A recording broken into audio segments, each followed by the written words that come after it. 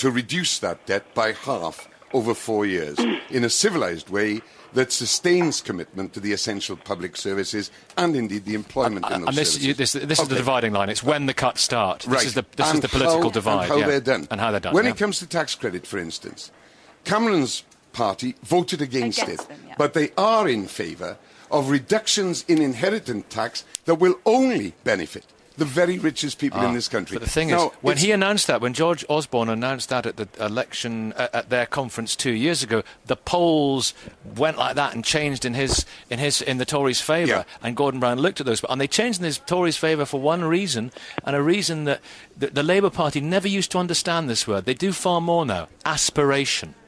Don't understand it. I'm the son of a miner, and I went to university, and I went there because the community helped me. Don't understand aspiration. You've got a bloody cheek to say that. We know more about aspiration than any millionaire's kid who was in the Bullingdon Club. They don't know what aspiration is. They were born there. We had to fight our way up, and people in this country are still fighting their way up. To their credit, we understand aspiration. Nobody understands aspiration better than people who come from modest backgrounds and want to build for themselves, and particularly their children, a better future. That is at the centre, the core of Labour's values. It's great to see this passion, Lord Kinnock, but why did the opinion polls shift after George Osborne made that announcement? And people thought... Or was it not to do... I didn't mean that you never... Please let me explain. I didn't mean that you never understood aspiration. There were elements in the Labour Party, a Labour Party which you started to change. Do you understand what I'm saying? What did I do with those people? But do you understand what I meant? What I did with those people? Yes, what did you do with those people? Well, I had the guts to change my party, which is more than Cameron's evident. Yeah. Well, hasn't he changed his party? No, he hasn't. He's got a lot of sound bites. If you look at them on tax, if you look at them on public expenditure, support for the health service, support for education... Sorry about that noise, by the way. Europe, they haven't changed a damn thing. And the reason is this. This is a guy, he's quite a decent guy, he's certainly an intelligent guy, but he daren't be profound about policy, because the moment he said something substantial, he splits his party. That's why we've got this skidding off the surface all the time.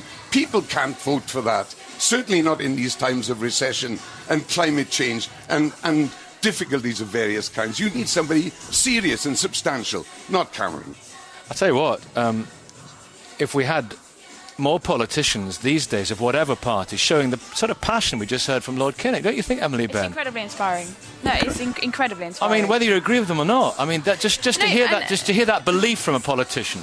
I'm a great admirer of Lord Kinnock and everything he did for the Labour Party, and the kind of passion, commitment, and that he shows, he has shown to the Labour Party over so many years is a complete inspiration to the next generation of Labour politicians. And on top of that, yesterday Gordon made it clear we're going to have a more democratic House of Lords, so I can vote myself out of there, which is great. That's the reason I went in there, to get the democratic change, and it's on its way. Everybody's got to offer that promise to the nation, because our democracy desperately needs strengthening. Desperately.